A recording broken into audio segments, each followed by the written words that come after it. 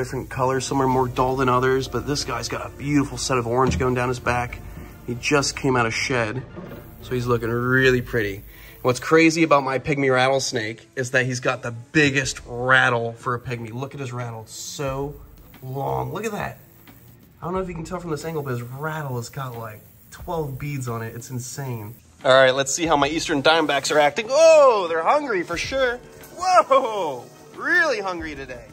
All right, so let's just get these rats fed to the snakes so they're nice and happy, not striking at me. Come on, you know you want it. You know you want it, come on. Ooh, hey, don't bite each other. You gotta be careful, you can kill each other. They can actually take their own venom in their body, they're immune to it, but if a rattlesnake were to do a brain bite, like the fang goes straight into the brain and injects venom, then you can definitely kill your rattlesnake. Tyler had that issue when he was trying to mate his eastern diamondbacks that are albinos. So it's something you really